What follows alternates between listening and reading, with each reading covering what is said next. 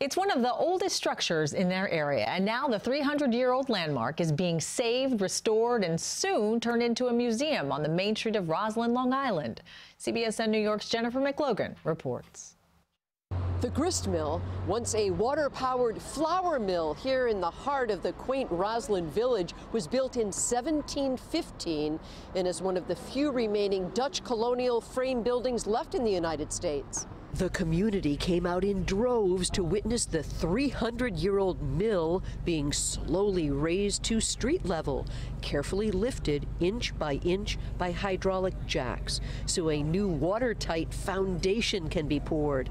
Architects advising preservationists every step of the way how to add sections of timber cribbing so the building doesn't collapse. It was the first building. It was really the economic generator for the whole village itself. So this was the business center, and all the buildings grew around it. Roslyn citizens got Nassau to begin restoration efforts that are eventually expected to cost up to $4 million, funded by the state, county, village, and matching contributions from the community.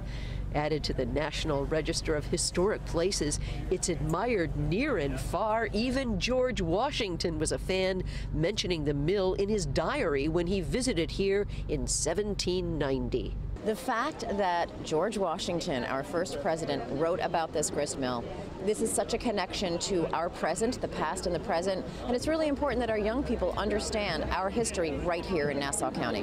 When the work is complete, the county will transfer title to the village, which will then turn it over to the Roslyn Landmark Society and operate this as a museum. From Roslyn, Long Island, Jennifer McLogan, CBSN, New York. An historic new office building is coming.